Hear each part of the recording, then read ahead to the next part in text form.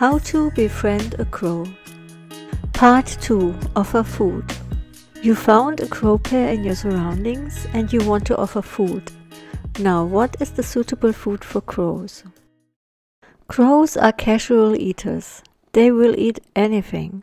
In our cities, they find lots of food that is not suitable for them in our ways. So to keep crows healthy and safe, I want to start with what not to feed a crow and why.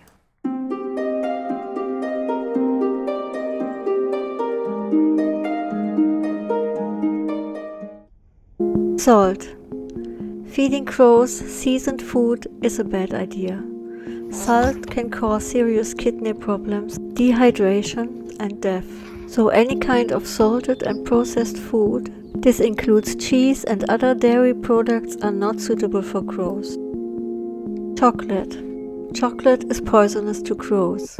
They can experience vomiting, diarrhea and seizures. In the worst case, it can even cause death. Bread. Bread is not toxic, but it is bad for birds in general. Bread is like junk food for crows. It fills their tummies, but it has no nutrients. Tomatoes. The leaves and stem of tomatoes contain a toxin. The tomato itself is not poisonous. Also poisonous to crows are apple seeds, avocados, onions, and caffeine.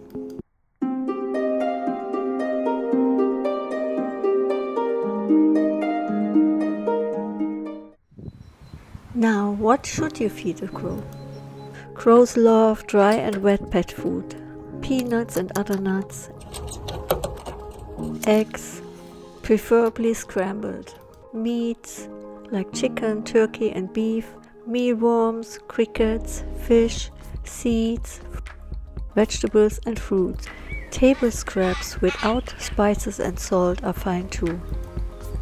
During nesting season, you can support your crows with mixing in some eggshells and chicken hearts for the fledglings. I sometimes mix cat food with eggs and prepare it for a whole week.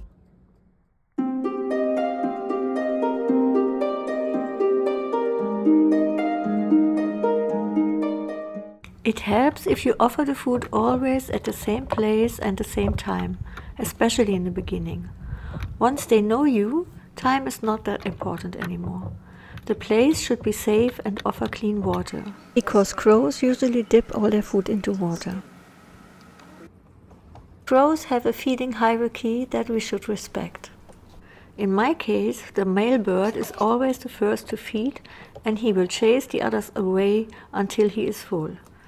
During the nesting season, he feeds his partner and the babies, so this dominance helps him to guarantee the survival of his family.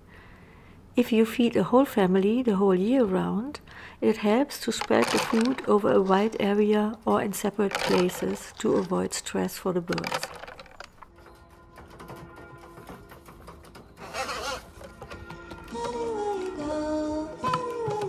One handful of food a day is enough. They are wild birds and it is not your responsibility to keep them alive, you are just supporting them. If you get to know each other better, you might want to try some challenges with the food. Crows are intelligent birds, but very neophobic too. They might be scared at first, but once they trust you, they get very determined, which is a lot of fun to watch.